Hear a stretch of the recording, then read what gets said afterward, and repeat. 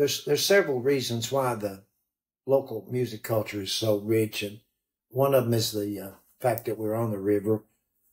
The river was the means of traveling, so people could come this far from like down the Ohio River, Catlettsburg, Ashland, up in here.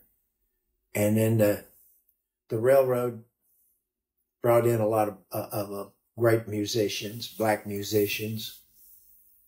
And then the coal, coal camps may have been miserable places in some regards, but suddenly all those musicians who had been living out in the country apart from each other were put together at night, play handy for each other.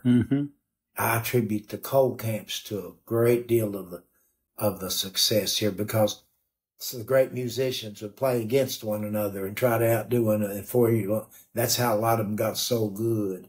And their first opportunities to play in groups. So we were lucky.